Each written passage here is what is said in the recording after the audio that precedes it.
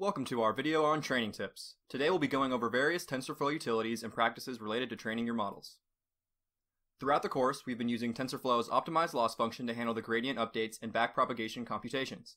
Today we'll peek under the hood to see the next layer of abstraction for how this is done and how it can help us customize our training procedures should we ever want to. At the same time, we'll explore certain characteristics of the Atom optimizer that help us understand why it's so popular. Then, we'll go over an improved implementation of the early stopping hook we started in the last video, and we'll show how to use it for checking validation accuracies.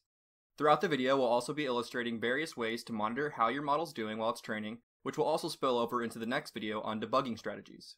So today we're going to dive straight into code. We're going to begin with the optimized loss implementation that I just spoke about, the simplified version.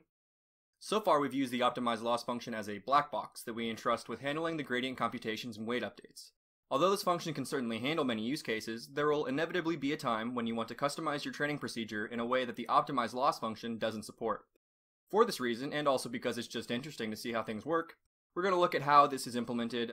Specifically, I've implemented a simplified version of optimized loss that includes the main source code without all the various parameter checking and error handling that the original source code has. Occasionally, when I feel that I don't understand some TensorFlow implementation as well as I should, I'll read through the source code and re-implement the function myself, so that I can clearly see the main operations taking place. So here we see the simplified version, where I've only kept the parameters that we've been using as arguments, and I'll use the defaults for the omitted ones. We'll start by getting the global step variable, tf.train.getGlobalStep, as is done in the original source code. And the only reason we're grabbing the global step variable is because we'll be incrementing it by 1 after applying the gradient updates. We wrap the input scalar loss tensor with dependencies on update ops, which will ensure that any update operations already in the graph will have been run anytime we use the loss variable. The learning rate we pass in is converted to a TensorFlow variable, and then passed to the constructor of the optimizer of our choice. Note that the optimizer class names here is a dictionary from the name of the optimizer we pass in to its associated constructor in the tf.train module. Here, I'll scroll up just so we know what this is referring to. So this is same as defined as in the original optimized loss source code. Shows the set of allowed optimizers we can pass in, and then how they're mapped to the constructor that it gets called. And note that these are all subclasses of tf.train.optimizer, so they all have the same public methods. Going back down. So now we've created our optimizer with the initial learning rate. Next, we'll simply call its compute gradients function on the loss that we've passed in, and we'll specify the list of variables that we want to compute the gradients with respect to, optionally. I've shown it here just for clarity. We are going to be optimizing the loss with respect to all trainable variables. This is the first part of a two-step process. First we compute the gradients here, and then next we'll apply the variable updates based on those gradients. Before applying those updates, we're going to handle the clip gradients, which we've been setting to 5 in the past videos. This will ensure that the global gradient norm of our variables never exceeds the value of the clip gradient. This helps things like preventing exploding gradients.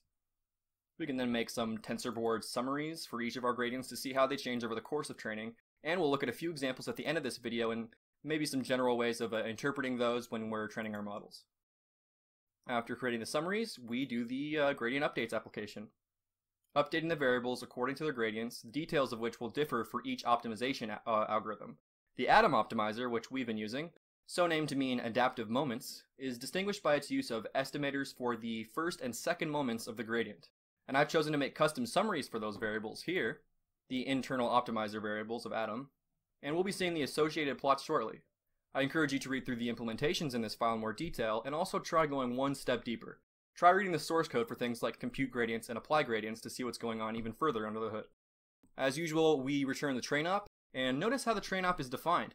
Many people may not know that, for example, all the train op is returning our loss variable with the constraint that we must run the gradient updates first. So it's just a dependency check, but it will evaluate to the loss. This is just a clever way of making sure that all of our gradient updates get applied and our weights get changed. Now I'll briefly go back to the model function where we use this so that we can see where this is situated. It's the same place as before. So this is within the same model function we've been using from section 3.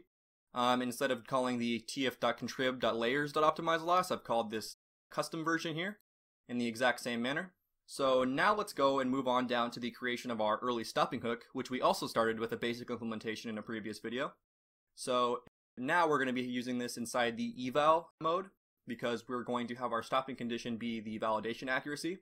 So just under the mode for eval, I create our early stopping hook, set it to the accuracy, which will be the validation accuracy anytime this block is entered. What's new here that we didn't see before is this value of patience, which further asserts that we should trigger early stopping if the validation metric doesn't improve for patience number of evaluations. Let's see how this is implemented. Going to our hooks.py file. Here's our early stopping hook. Going to scroll down to the initial constructor. Most of this code should look very familiar from the previous video, but notice what happens with these new arguments, patience and the optional epsilon values. They're simply passed on to this new helper that I've created called maxWindow. The epsilon variable is a tiny number that defines what we mean when we say unchanged over the past patience number of evaluations. Specifically, we require that our metric increases by at least epsilon more than its lowest value over the past patience number of evaluations. This is done with our helper class maxWindow, which I will scroll up to the implementation of that. It's real short right here. We see that it has just one method, update, and a simple getter method hasIncreased, which we can call to see whether it's time to terminate early. Every time we call update with a new value, our maxWindow helper will append it to its internal queue of max length patience, and if it ever receives a value that's smaller than the smallest in its queue, it sets its hasIncreased attribute to false, indicating that it's time to stop. But let's see how this is actually used inside of our early stopping hook. So I'm scrolling past the constructor that we just saw, and I'm going to after run the implementation in early stopping hook. So here's the code we had from our last video, which just simply checks, has my metric value increased more than the max metric? If so, let's stop. But the new addition now is we also have a call to maxWindow.update, followed by asking if our metric has increased. If it hasn't, we call self.stop with a message indicating the metric hasn't increased enough to continue. This is just one example of how you can fine-tune your training procedure and utilize early stopping in order to prevent overfitting. If you want to hear more details regarding the use of early stopping as a model regularizer, please read through the additional resources slide at the end of the video. Now, let's head over to TensorBoard and observe how monitoring the things that we've seen like gradient norms and optimizer variables can give us a better understanding of how the model is learning and performing. Some background on what we're about to see. I trained the basic bidirectional LSTM model that we made in section 3 on 1 million Amazon reviews. Each example in the training data was a text review and the associated rating given by the author of the review for the product they were reviewing. Each review rating was an integer from 1 to 5, and the model is trained to predict the rating given the text. But enough about the data, we're here to talk about general practices for monitoring training. Let's check out the plots we made in the Customize Optimize Loss function. That's in this Optimize Loss tab on the scalars. And here we see a bunch of gradient and optimizer plots. Let's look at these individually. Let's start with the Atom Optimizer. So the Atom Optimizer does what's called adaptive learning rates, which means that it's going to actually have, in some sense, a different learning rate for each parameter in the model. So I wanted to see how this learning rate was changing with time, because it is updated automatically within the Atom Optimizer. So this is a plot of what I've called the effective learning rate. I encourage you to read more on the resources slide for what the effective learning rate is, but essentially it is the average over all the different learning rates for all the parameters, just to see in general where we are at. So we see that it starts off very high, and depending on each of these different configurations, by the way, the difference between these configurations is the initial learning rate. So I wanted to see how much Atom is sensitive to the initial learning rate and how it changes based on where it starts. So if I scroll to the very end of this plot here, we look at the values that are popping up in front of us. I assume that most of these be converging to a very similar number because we hope that the Atom Optimizer is not too sensitive to the initial parameters. But we do see that, for example, the learning rate 1e-4 ended up being around 2.2 times 10 to the negative 4. So it didn't change too much by the very end. Same with things like 5e-4, for example, ended up around 3e-4. Something that I found kind of interesting, however, is that the best performing learning rate for me in these situations has been 1e-3. That's what we've been defaulting to as well. And 1e-3, actually, the learning rate did not decrease below it or even relatively near it like these other ones. It stopped at 1e-2, actually. So it was a little bit larger, the effective learning rate was at least. So this is just to get a general feel for how to approach the training process. You do a set over the scanned hyperparameters of interest, so I did one over learning rate, and we look at each of the individual plots and seeing whether the results that we got actually matched our expectations and what we can learn from them. The remaining two plots for the Atom Optimizer in particular are these. I said that the Atom Optimizer looks at two different estimates for moments, so the first and second moments. In TensorFlow, they call the first moment M and the second moment V.